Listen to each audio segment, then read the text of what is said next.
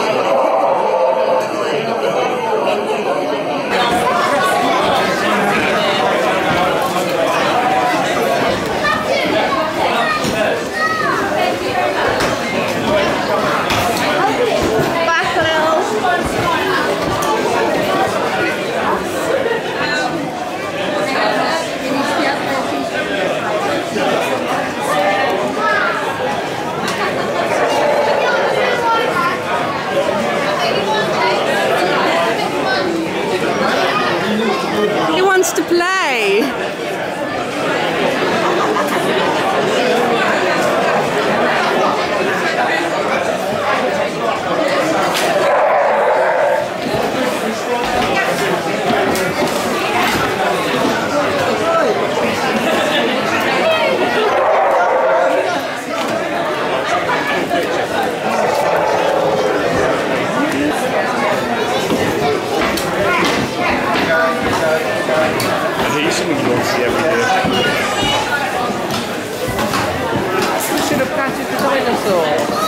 I don't think he can move the arms that much.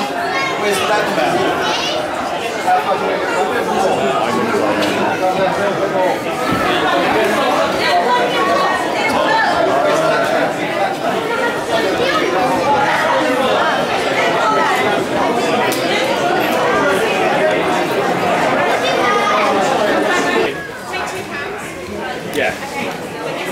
Alright, it's the end of Saturday and Hulkbuster is going away because a giant AT-AT's coming here tomorrow for Star Wars Day. And I'll be back with some Star Wars droids, including BB-8.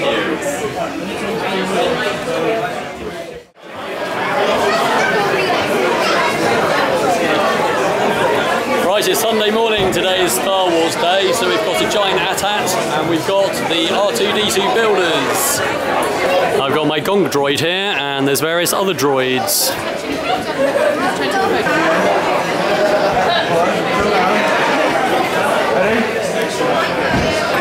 I've got my BB-8, which I'm going to attempt to demo, and as usual the video of it working, so I don't have to demo it every 5 minutes.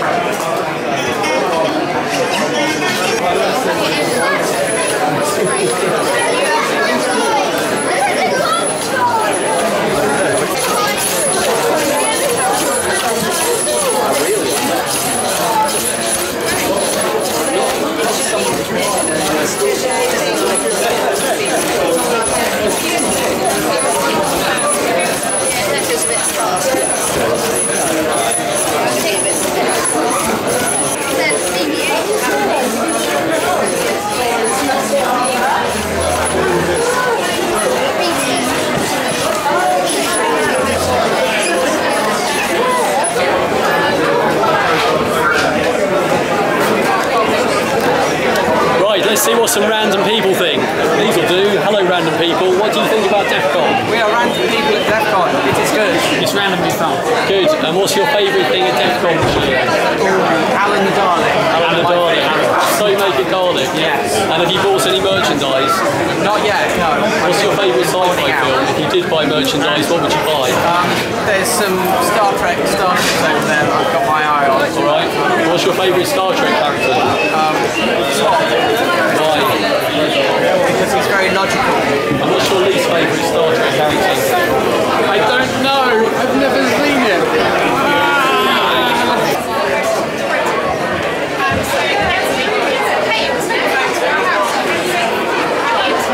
Depends how dense you make it. Most things you can get, if it's just for ornamental purposes, you can get away with being green.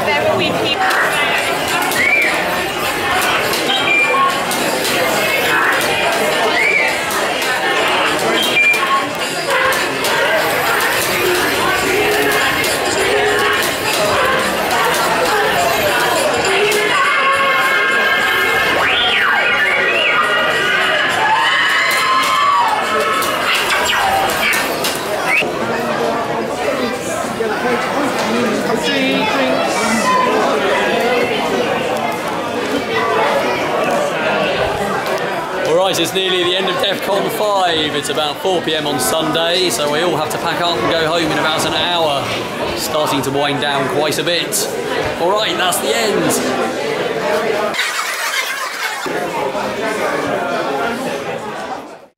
I really enjoyed the time at DEF CON. DEF CON is a charity event, which in fact all proceeds support Click Sargent, which is a children's cancer charity. So it's a really good one to support, and I was really glad I could get Hulkbuster down there to test it. It was also nearby me. It was actually quite an effort to transport Hulkbuster, but there we are. So you'll notice I'm standing in the end of the room where Hulkbuster isn't anymore, and it's significantly more echoey down here now. So that's not the end of Hulkbuster though. I'm not actively working on it anymore, but it actually has a new home to go to. So check out my channel for the future to see what happens, and I'm not going to tell you where it's gone yet. But there's lots of other projects in my channel, including the real Ultron, which is an actual real robot torso which moves around and is going to be driven partially by its own AI as well as motion capture. I've also got the real exosuit working Iron Man exosuit arm I've actually started building. Check out last Friday's video for that. It can lift a considerable load and will eventually be 4-axis, driven by a special joystick, and I'll be able to move it all around and lift heavy weights. So that's the sort of future for the channel really, is building proper robotics and stuff with proper technology. I may well go and put some nice shells on it and make it look like Iron Man in the end, but obviously there's some core technology behind it.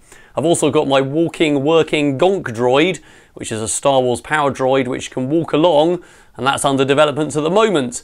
So hopefully when that's done and this is sorted, I can go on to build a human-sized walking robotic character. I haven't decided what that's going to be yet. So don't forget to subscribe to my channel for more updates on all of these projects. And also check out my Patreon campaign at patreon.com/XRobots, where you can get access to some exclusive rewards, including all my videos early. Alright, that's all for now.